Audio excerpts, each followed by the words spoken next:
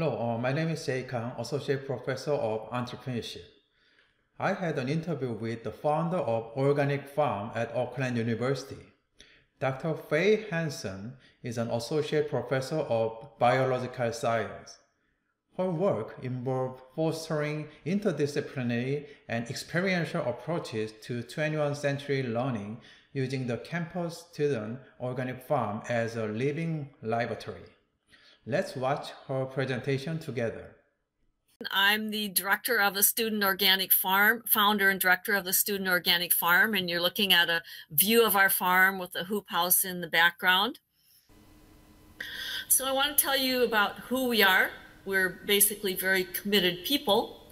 Consists of myself, I'm the farm director and the founder. And up until 2016, we had a farm manager, partly paid by grants and OU. That position was eliminated with budget cuts. And so I'm also the farm manager, which does contribute to some of the problem I'm going to ask you to consider working on. But we do have student farm managers. Currently, we have a farm manager and an assistant farm manager who are great. And then wherever COVID has affected us, I've put these images. So we generally have a student crew, depending on how many hours they can work, 2, 3, or sometimes 4 people. In addition to our farm managers, we support interns. We usually have a lot of volunteers. And then students in our classes are really part of the community who are very helpful to us. We have a student club that's very involved with us. And then, of course, our customers. So all of this summer was very definitely affected because the farm was shut down for the summer. We just had these two were allowed to be there and maintain the farm, but basically the farm was closed for this summer, and that hurt us quite a bit. We were founded by a student club, basically, and myself, but we had a chance to develop an academic program as a result of this grant, which has shaped what we do. So I'll just mention it. This grant was all about teaching, and they had the idea that you could teach science, technology, engineering, math using the theme of food instead of our typical classes. And we've done that a lot. And one of the things that came out of this is that by working with the School of Architecture at Lawrence Tech, we came up with the concept of using the entire area for the theme of sustainability and creativity. It hasn't quite developed that way, but it is still on our sites to do. So basically, we do provide important services. We provide education. We provide routes toward health and wellness. We provide training and employment. And we offer sustainability through our farm. And the first 3 were definitely impacted by being shut down this summer and still currently what is going on. But the upside was it did offer us a little bit more ability to pay attention to our sustainability practices because we actually, for the first part of the summer, couldn't grow any food. So we focused on that. Now we're growing food. So we have developed, as a result of that grant, several classes that we offer regularly, as well as a minor in urban ag and agroecology. This was affected. The summer class didn't run, which affected us badly because it's the underpinning of the farm. So by it not running, it had quite serious ramifications for us, but we're recovering now because our fall and winter classes they're just labs, but they are running. So we have a different way of learning here at the farm. It's hands-on learning, and everybody that is involved in it is really likes this hands-on learning approach to the farm. We have very few lectures. It's all learning through experiential learning. So we have more than 20 different classes have used the farm in some way beyond what I teach. It's also, we do research at the farm, and other people can do research at the farm. We have quite a few liaisons in the health and wellness community through the rec center and through the health sciences. We offer training and employment, and the training that people get is more than just how to farm. It's really a leadership training that our students get. And then we provide the actual sustainability of the farm, but also education and knowledge about sustainability. We also have a campus farm stand. That's a basic way that people know us. Weekly farm stand for 10 weeks, which is our main source of revenue. It didn't run this summer. It's still not running. And so that is a huge impact on us for a lot of reasons because of COVID. And overall, we have, it's been described, this is really a business term, so I don't know if I use it right, but it's been described by others as a boundary organization because we overlap with a lot of units on campus, but also with the community. And that has impacts for us in that everybody loves us. Nobody knows what it's like to be us, nor does anybody have us in their budget. What do we need? Okay, we are self-funded. We do not get support from OU other than heat and light and water, okay, and my salary. So our revenues from farm stand or other sources are really key. But they still don't cover our costs. The farm stand has for years been our main revenue source. Then 2 years ago, we started something called a farm share where people subscribe to a weekly share of our produce. And this summer that was cut back because we weren't allowed to grow crops or anything for a while. We do have a small farm share now that's making us about $1,500. We had some on-campus sales lined up that I'll mention later that did not go. We depend quite a lot on donations. We'll see how that goes. And then we depend on grants. And this summer we were fairly certain there was one particular grant that we would get because we were invited to apply for it. And they had so many applications from farmers, like commercial farmers, who were disadvantaged by COVID that they decided to give the money to them instead.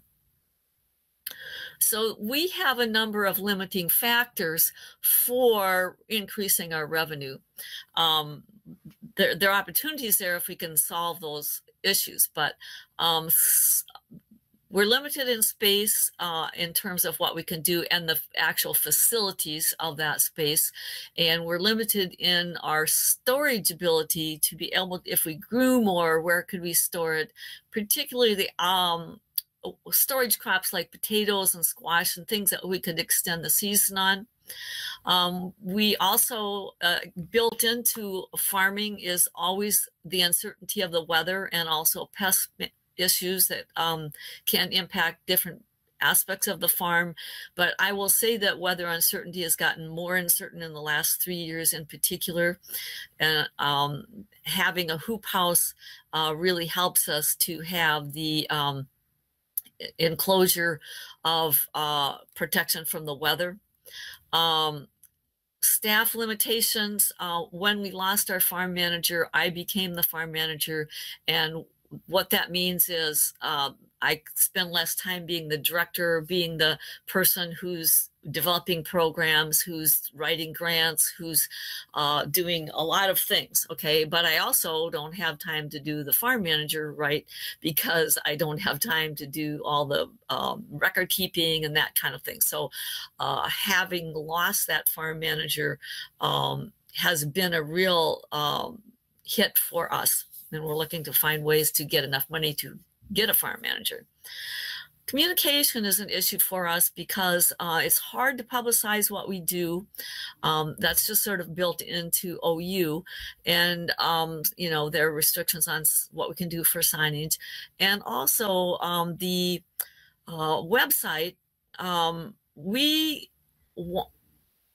although we have student volunteers who could develop social media and things like that, actual websites that we can use on OU and have changing information requires a staff member. And we don't have that ability to move on a dime to share a lot of information. the physical facility, there are quite a few limitations on that. For example, it's not an official qualified teaching facility. It doesn't meet standards. So there are a number of issues there. And then we have relative to the average farmer out there who can make decisions just based on revenues, we also are saddled with quite a bit of red tape. So I want to throw out some ideas. So I have a whole shopping list of ideas myself, but you might have more. But the idea is I'm throwing out some problems and how we might get there to the point of increased revenues. And I have sort of three themes, okay? We can attack how we're farming and what we do. We can do something about our market, expand our markets possibly, which means we have to expand our farming. And then there's an idea that's used in farming about, and maybe other parts of business, about using the farm for value-added purposes. So with our farming, there are potential ways we could increase our efficiency.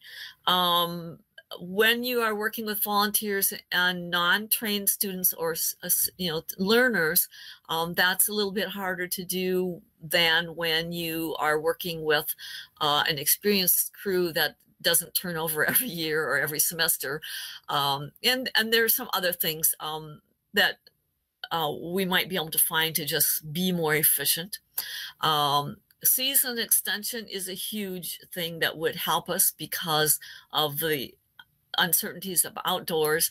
So having additional hoop houses would help us, as well as having one or more of them heated. That would be huge.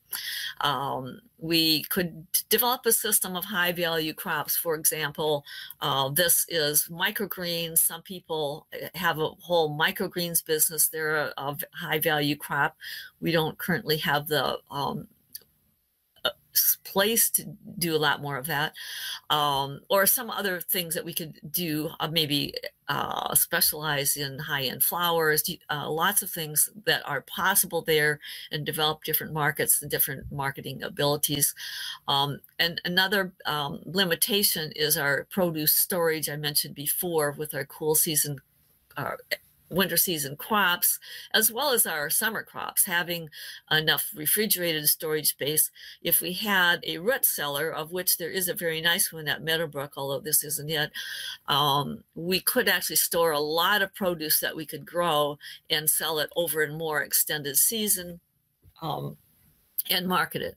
So that's we are, I would say, largely tapped out on farming unless we get season extension, but there are adjustments we could make, and I'd like to get a business point of view on that. As far as marketing, I mentioned our current markets are farm stand, which is 10 weeks starting in the middle of June. And I'll say it right here, farm stand is a huge amount of work. It's more of a PR effort. By the time we pay everybody, when we don't have volunteers, by the time we pay everybody and all the work it takes to get into this, we might break even. If we had to pay everybody, which we do in the fall, the summer we have enough volunteers and students. Farm shares, we are starting a late farm share this fall. We may be able to increase those. We just recently set up a affiliation with the OU Pantry to sell some produce to them at a discount. People will come to our farm to pick it up. We had a plan to work with Chartwells this summer. That fell through because of COVID. And we had a plan to sell to the health sciences nutrition program, starting a cooking program. That also fell through because of COVID. It's very possible with business thinking, some other markets could be developed too. One innovative thing that we are doing this week, actually, on Friday, we're having the first and last farm stand of the year, and it's going to be at the farm. We ended up with a lot of produce. We had to grow crops to use for our fall classes, so we have a lot of produce. So we're having a big sale on campus, at the farm. And so it will be an experiment. The site is very public on Adams. A lot of cars go by there. So we're experimenting on whether this would be a good market to actually hold a farm stand at the farm, because it would certainly be a lot more work if we had the customers. I mean, it would be a lot less work, sorry. And then the value added idea, I want to expand on, because here's where I think we have the most potential, because it doesn't depend on growing yet more produce, okay? We can do things with the food we grow, food processing. Farmers do this, like using, developed jams or things like that.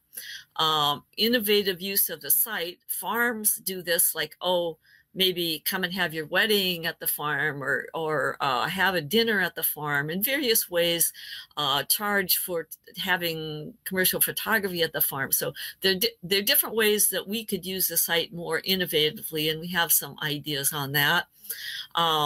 Education, we think we could do much better at. So if we had the approval and facilities approved to do it, we could have continuing ed programs. And we could also have summer camps.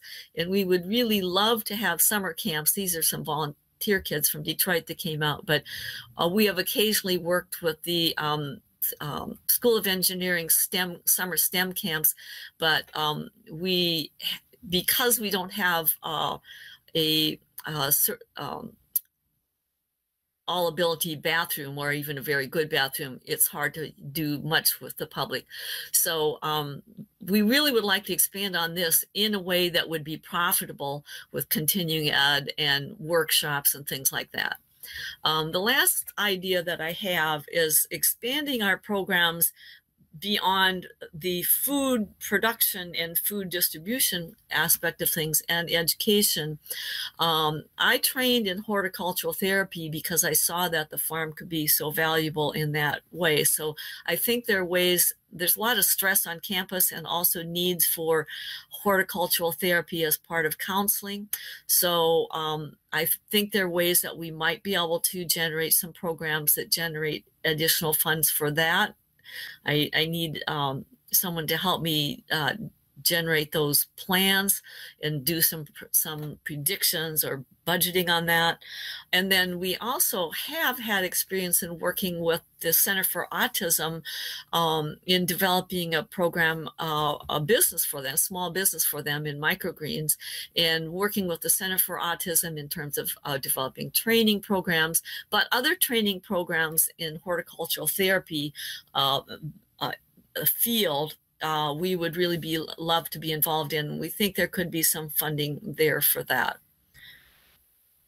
So the key to any of this, and anything that I envision, and hopefully you all have some ideas, and your marketing savvy will be greatly appreciated on any one of these ideas that you land on, even one of the things that I've mentioned.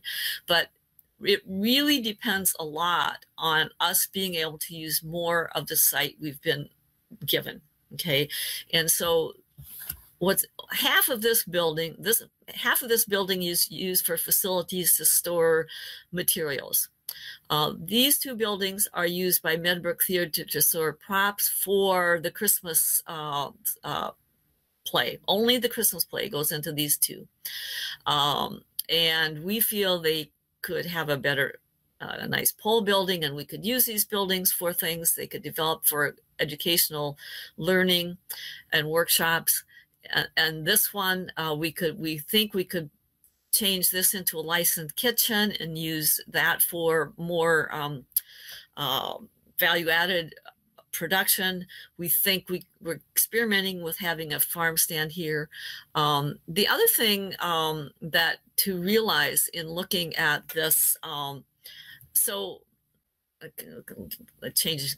we want to have everything we need to do has to fit in with OU's mission, and we feel that everything we does fit into OU's mission and vision.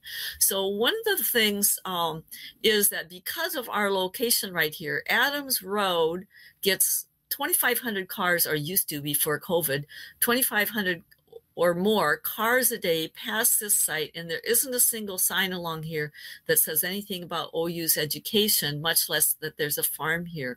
This could be a really high impact, high visibility example of our innovative learning, plus all the programs we could have there. So I'm interested in finding out what sort of a price marketing has for OU, actually. I don't know if that's what you guys are all about, but you know, what does this mean in terms of the value that we could bring to OU? Also, high impact education is really what we do, and everything that we would do for innovative uses would be about that.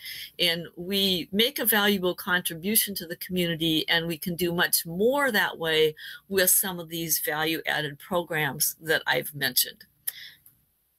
I think that this is a great example of agricultural innovation. According to the history of innovation, the first innovation of the mankind was the agricultural innovation. Because of this, people were able to settle down without moving around for hunting animals. Although there was various innovation throughout the history, I believe that we will see the second wave of agricultural innovation in the near future.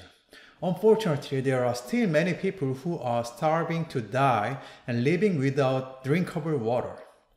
I hope that agricultural innovation will be able to cut down the cost of ingredients and provide affordable food to all the people in the world. Although we are experiencing very difficult time due to the COVID-19, I hope that our small effort can make our community a better place. Thank you for watching this video. I wish all the best for your future.